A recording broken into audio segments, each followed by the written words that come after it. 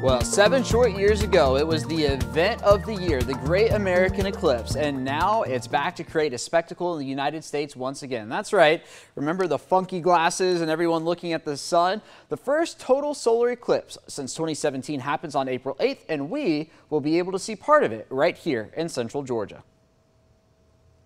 2017's eclipse was one for the record books, the first of its kind in the smartphone and social media era. It spanned from Oregon on the Pacific coast to South Carolina on the Atlantic coast, even with parts of northeast Georgia getting in on totality. Here in central Georgia, we were on the fringe. The magnitude, 0.96. And on April 8th, 2024, we're going to see something similar.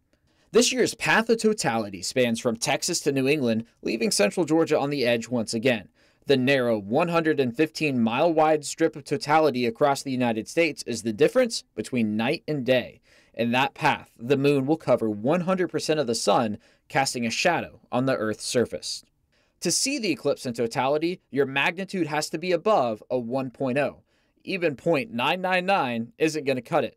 In central Georgia, this go-round, our magnitude will be 0.81, meaning it's a partial solar eclipse for us. But what we'll see will be very similar to what we saw in 2017.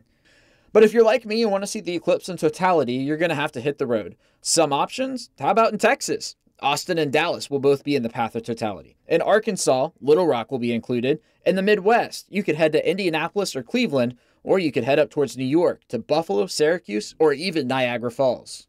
Not to mention, you're going to have to take a gamble on the weather planning for a trip in advance. Based on climatology, not a forecast, but climatology, you'll have better luck heading west to Texas rather than north to New York.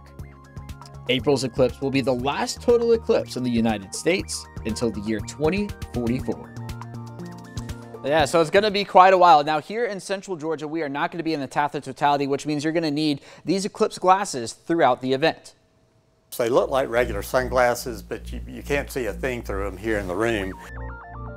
Friday morning on 13 WMAZ, we're talking about what to look for when buying solar eclipse glasses, a hot commodity as we get closer to April. I'll break down what you need to know. I spoke to an optometrist about these glasses and why we use them. That's tomorrow at 6:30 right here on 13 WMAZ Morning.